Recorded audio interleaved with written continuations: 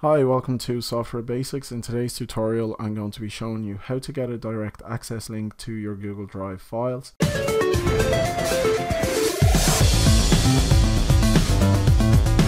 So in this example, what I'm going to be using is this file in my Google Drive.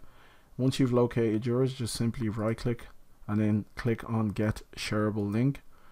It should automatically copy that. Now normally if we paste this link on the URL, it comes up like this, and this isn't exactly a good way for displaying it. It is for a user interface if you want to download it and then print it.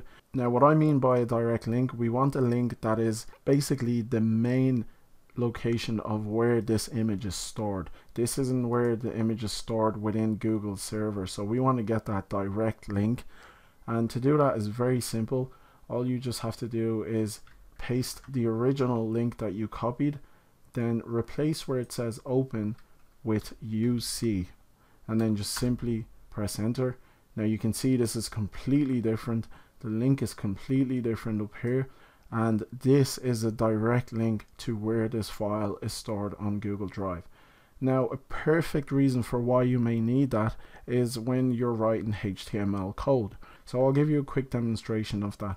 So assuming we have the HTML code, so I'll just quickly whip up something here.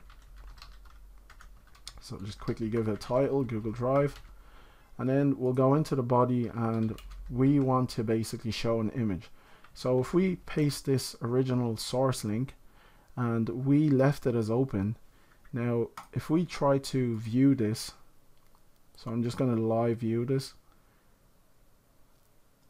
you can see nothing comes up because when you have open within the link, this is not a direct link to that particular file.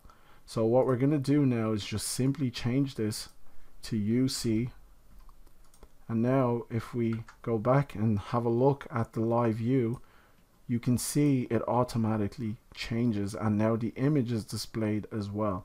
So this is really good because it means you don't have to store your files within your local server. You can just store it externally and use Google Drive. So again, if we undo that, you can see it disappears, and if we redo it, you can see it reappears. So that is pretty much how you get a direct link to your Google Drive files. Anyway, if you enjoyed this video, make sure to leave a like, and of course subscribe to my channel for more videos like this. Thanks for watching, and I'll see you in the next one.